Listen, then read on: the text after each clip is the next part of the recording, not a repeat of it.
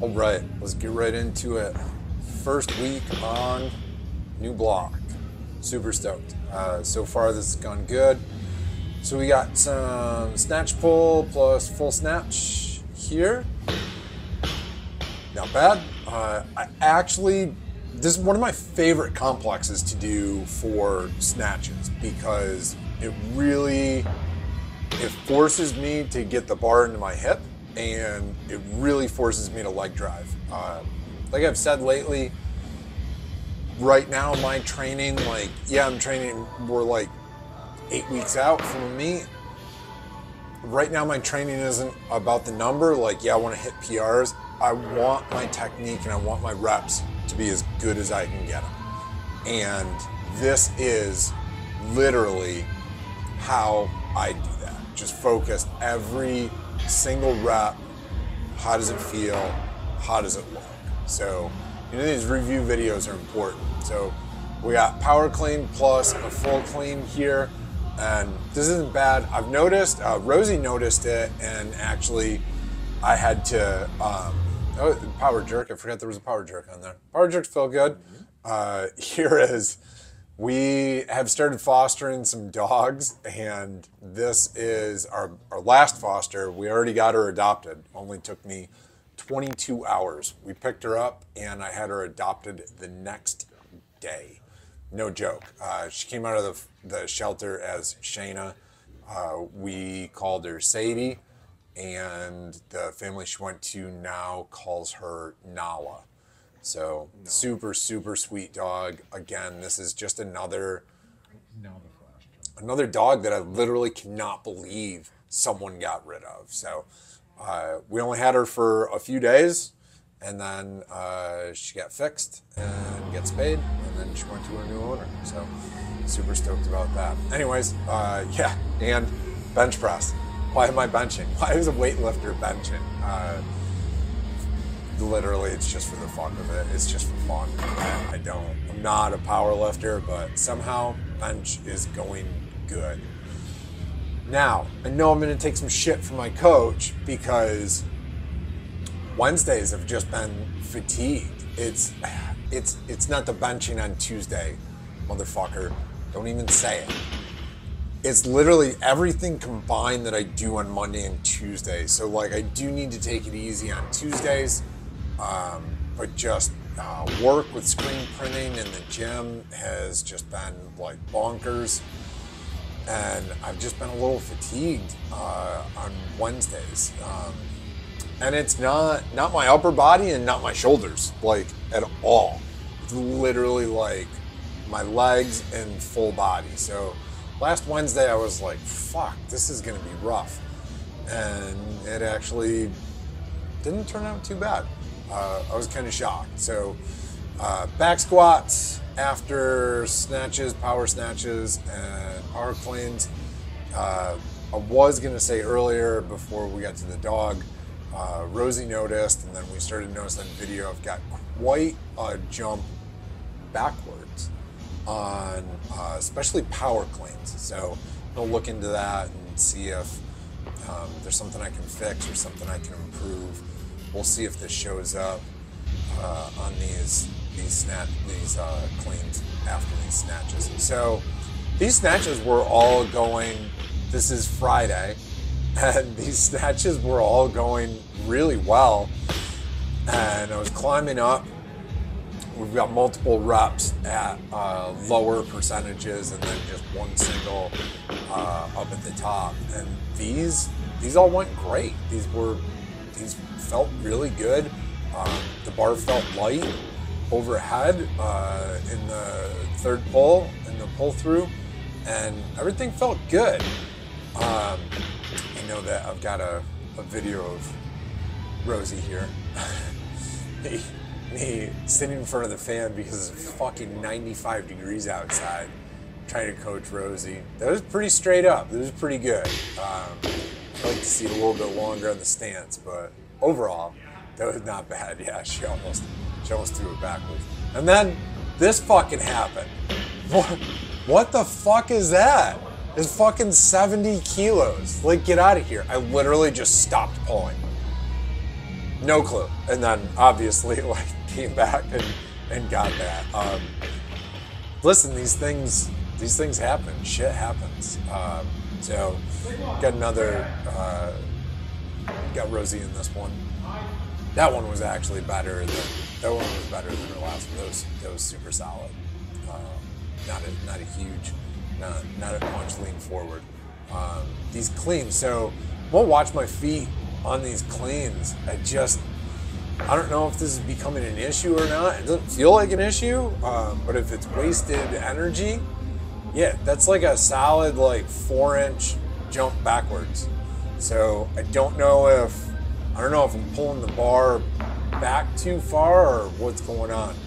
So I had to tell a coach on this set, I felt like disconnected, like mind-body disconnected, especially in the jerk. Like my timing fell off on the jerk. I don't know what the fuck it was, but I knew that this set was going to be a little tough. So I blasted probably like double the amount of pre-workout that I would normally take. I only take pre-workout like once or twice a week, and I literally take like 1/5 or 1/10 of a scoop.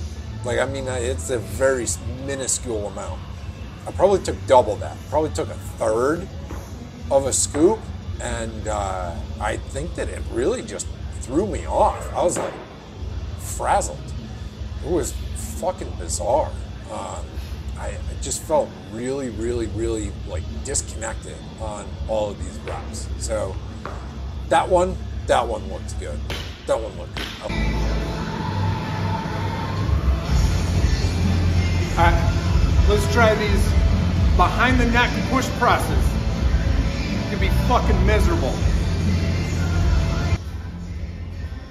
Go. All right, back to these push presses. I thought that these fucking push presses were gonna kill me, and they actually weren't that bad. Anything behind the neck, I actually like behind the neck work. I know Rosie doesn't, and a lot of other people don't. I don't know what y'all's fucking problems are, but this shit doesn't bother me at all. This was not as bad as I thought it was gonna be.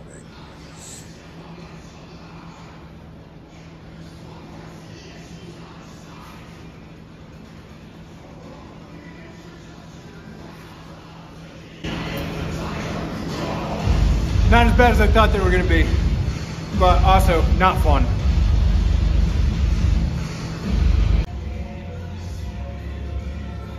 Like I said, not as bad. And after that first set, you know, it's like you think it's gonna be bad, and you hit that first set, and it's not as bad as you thought it was gonna be. And it gives you a good confidence boost for all of your sets after that, which is nice. Overall, good workout. Just felt like disconnected. I ate way too much. I knew that I was gonna have to lift kind of heavy today. So I packed a little bit more food, and I ate too late. I lifted at like 5:30, 6 o'clock, and I ate at like 5, which is stupid. Normally I can get away with that, but I ate more than I normally do. So my stomach was really full, and I was trying to coach like 3 people and just yelling at people. And like I said, I knew I was lifting a little heavy today. Not like real heavy, but just starting to get into it like 8 weeks out. And I took like a bit extra pre-workout than I normally take. I take such a fractional amount. Like the scooper is like this big, and I take like 1/5 of a scooper. That's my normal. And I usually only do that once or twice a week. I took like 1/3 of a scoop today, and it just fucked my stomach up. The whole workout, I was like, either thought I was gonna throw up or shit my pants. Like the whole workout, I was fighting like acid reflux and throwing up, and it made me feel like disconnected. Makes my brain feel disconnected from my body. So I'm like super, yeah, I'm amped. Like I have the fucking energy, I've got the drive, but like my coordination and my timing is off. So I gotta be really careful with the pre-workout. I can't take too much. Either that or else just gotta up my dosage like every fucking day so that I develop a tolerance to it. All right, let me get this accessory work done and then I'm out of here. Yeah, time for some accessory work. This shit just, you want to roast those shoulders, this is how you fucking do it. And look in the background, there's Sadie in the background, Nala, that's her new name. Just an absolute great dog, seriously, just such a nice dog. Yeah, roast these shoulders. Normally if I do side raises, it's just to shoulder level, and coach spect blue raises. So we are all the way down and all the way up, and they're not easy, and it definitely gets into that. My left shoulder is like just a little crunchy. Just my mobility in that shoulder is not as good as on my right side, and I can fucking feel it on those. Trying to do that full range motion, nice and smooth. Yeah, rough on that, but we gotta get the job done, right? So we gotta keep shoulders safe, and this is definitely one of the ways that we do it, is doing all these front side rear raises.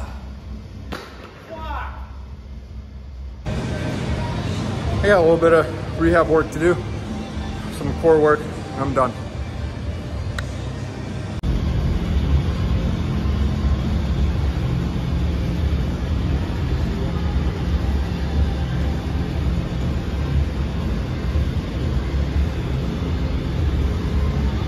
I love weightlifting.